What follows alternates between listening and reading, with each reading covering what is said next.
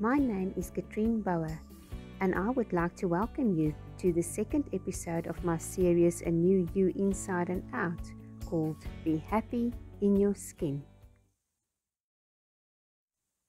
When I was putting my thoughts down on paper for this episode, I thought to myself, your skin is your largest organ.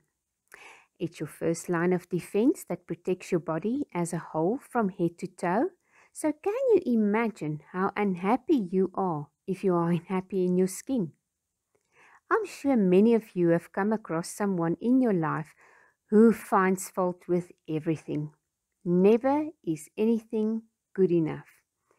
It is often a reflection of their own imperfection that leads them to be like that. On the other hand, you might have met someone that is shining with radiance and happiness from within and leaves an energy behind that is so contagious. The bottom line is, it all starts with you. In my previous episode, I touched on how you will see life and how others will see you. So when we look at being happy in your skin, it is all about how you see, or rather feel, about yourself. Self-esteem, confidence, and self-worth are inseparable, as that all amounts to self-love. I once saw a quote that said the following: if you were to meet yourself today, would you like the person you've met? It is okay to fall apart sometimes and lose yourself along the way. I myself went through events in my life too, feeling less, not good enough, living in a constant life of approval, with all the what if this one says this and that one says that. Until the day I realized, approval of who?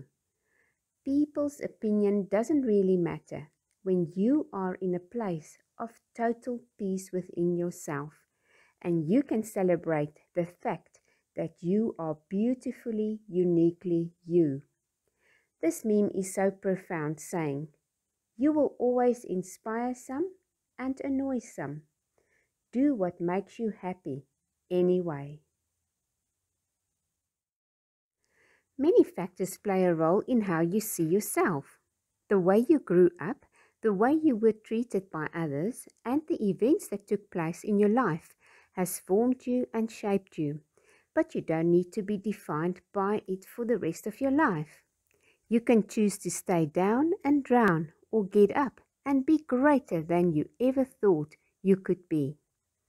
Realizing you don't need to compare or compete with anyone, and you are not in need of the approval of anyone else but the one that created you uniquely as a woman, should be your key to a new you, and that comes from within. In the industry of hair, health and beauty, I have had the privilege to see how I've brightened up someone's day by adding value to their appearance, health, or just lending them an ear. There has never been anything more rewarding to see a face lighting up and hear, "Thank you, I feel and look so much better now." Remember, people will forget what you've said, but they will never forget the way you've made them feel. Just as we have to look at being happy from the inside and shine with radiance, we also need to look at your skin on the outside, especially being in the season of winter.